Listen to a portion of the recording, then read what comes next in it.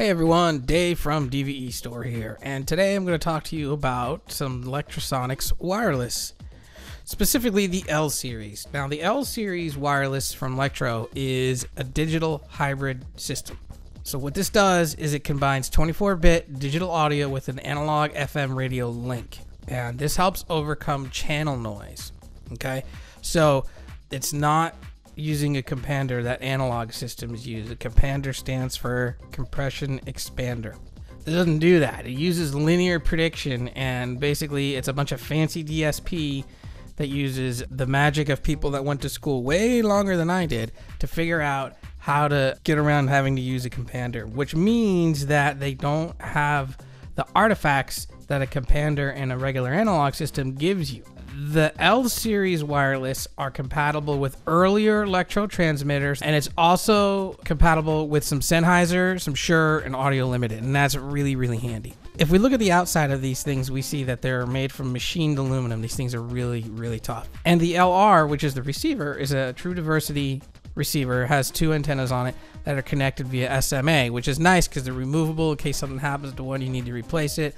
Or if you're using a bag and you want to use RF distribution, instead of having a bunch of whips, you can do it. The LT transmitter also has a removable antenna. On the LMB, which is the lower cost transmitter, it's fixed.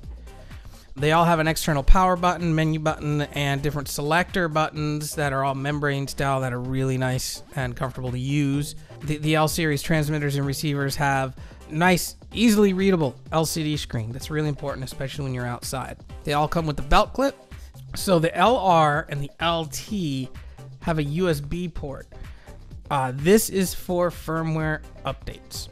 All of these units, the LMB, LT, and LR, they have an IR port, which we'll get into what that's for later.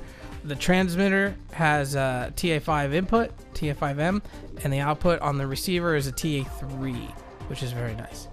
One really cool thing that I like is the RF link LED on the receiver, and that it makes it really obvious that yes, you are getting good RF, you're getting a good signal from your transmitter. And it also has a battery life indicator, both on the transmitter and the receiver. Now, what kind of sets these things apart? These can tune across a 75 megahertz frequency range.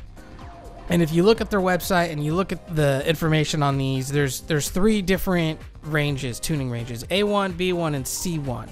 And on their website, it shows you exactly what frequencies those are, and that's kind of nice.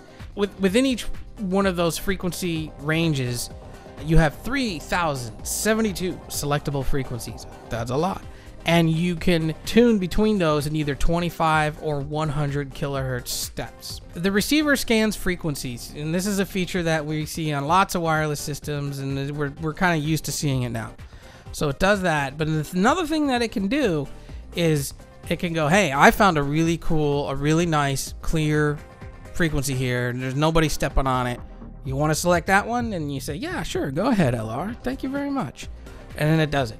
And then this is where the IR ports come in. So you hold the IR port from the transmitter up to the one on the receiver, and you hit sync, and they do their magic, and then your transmitter frequency is already set to the one on the receiver.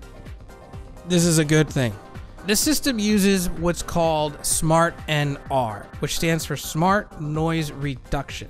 And what this does is it attenuates portions of the audio signal that fit a statistical profile for the randomness of electronic hiss. This is a fancy way of saying the DSP in this thing can basically figure out, okay, there's self noise here, or there's noise, you know, the mic might be a little noisy. I'm going to figure out what that is, and I'm going to eliminate it. If you rolled off above a certain frequency, but you have a voice up in that frequency, you would affect that. But that's not what Smart NR does. Smart NR only affects the actual noise, and it doesn't affect, like, if you have voice in that frequency range as well. That's really cool. Now, the transmitter has selectable power output. What does this mean? It basically means that you can select how far your range is going to be. This is only on the LT, not on the LMB. The LT, you can switch between 50 milliwatt and 100 milliwatt. And that's the higher that number, the further your range is. The LMB, it's fixed at 50 milliwatt, which is still really good and outperforms some other systems that are out there. The receiver output level on the LR is adjustable between mic level and line level, which is really handy depending on where you're sending the signal to. These are great for film work, TV production work, for doing wireless instruments like guitar and bass. It has an instrument input setting on the LT, so that eliminates the need for a special cable, and that's really cool. So that's a quick overview on the L series wireless. So this has been Dave with DVE Store. You can reach me at davef@dvestore.com.